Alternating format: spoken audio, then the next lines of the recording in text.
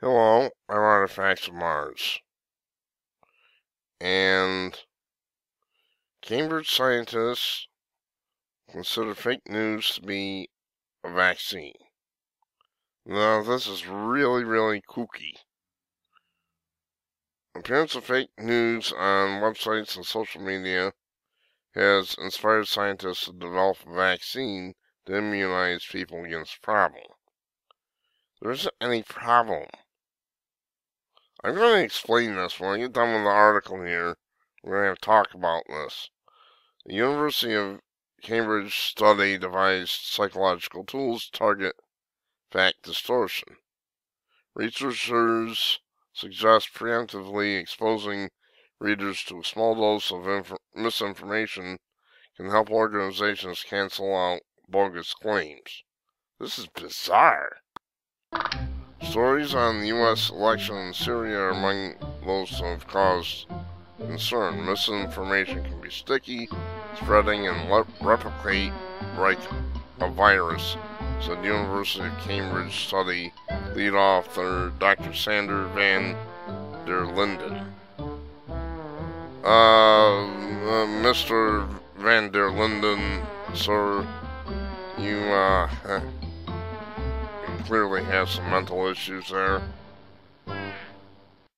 The idea is that to provide a cognitive repertoire that helps build up resistance to misinformation, so next time they come across, they are less susceptible. Study published in the journal Global Challenges was conducted as a disguised experiment.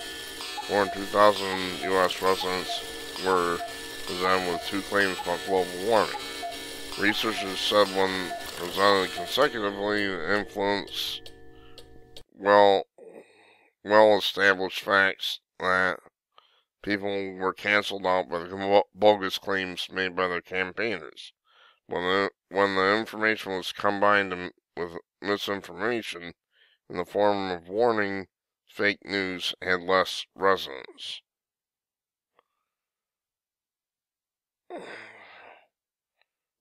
Really, so let's just tell you what to believe and what not to believe. Fabricated stories alleging the Pope was backing Donald Trump to his oh, no, who would believe that?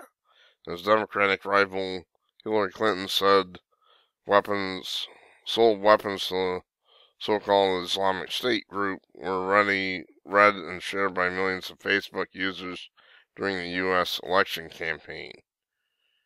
Now, I'd believe the one about Hillary Clinton, hologram Hillary. The world's largest social network later announced new features to combat fabricated news stories, and they're, especially on Google and Twitter, to do more to tackle the issue.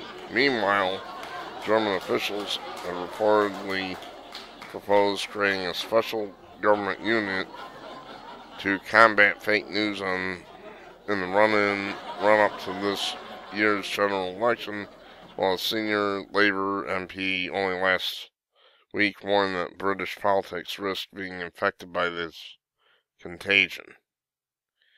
Okay, so I'm going to break this down. Here's what we have going here. What these people want to do, essentially, is eradicate all but authorized discussion of information. In other words, the reason they're doing this so-called fake news thing, it's been done by tyrants time and time again. And it may have a different name, but it's the same old game.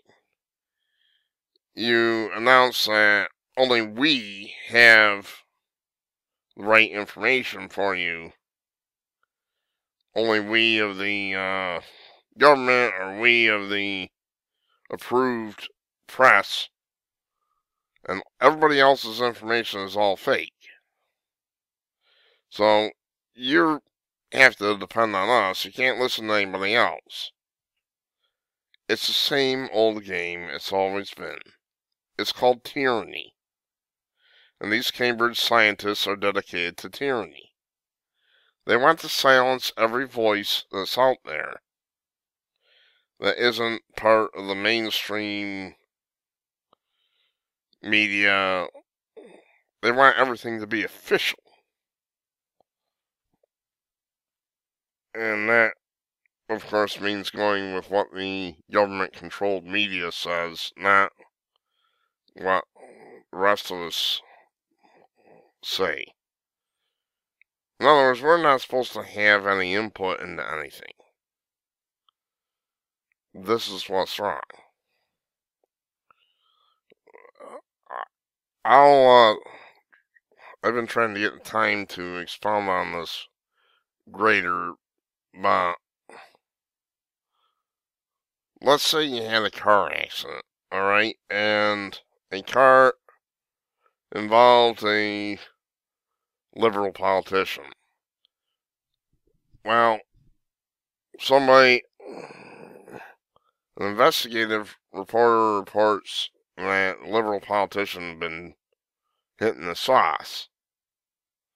But mainstream media doesn't want you to know about it. So the person who reports it is called fake news. In reality, that situation wouldn't fly, but, because everybody hates drunk driving. I'm only using that for an example. In other words, this is about seeing to it that only certain point of view gets through, and only a certain only approved government information gets through to the public. Because they want to control everything you hear. This is why they want Rush off the radio, Savage off the radio. They want everybody off the radio who says anything critical of the establishment. It's been this way throughout history. These are tyrants. These scientists from Cambridge are tyrants. They hate freedom. They hate representative government. Mr. Sander van der Linden, if he could, would limit the public to hearing only what he believes they should. Does that mean that I'm for BS on the internet? No, but it kind of goes hand in hand with freedom. Either you have freedom or you don't. Either you have freedom to say what you want or you don't, and there is going to be BS. That's the way it's always been. And not that mainstream media is all that accurate either. They get caught time and time again lying.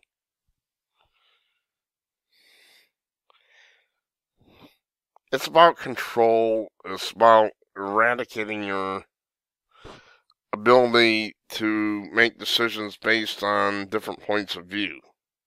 They only want one point of view on anything.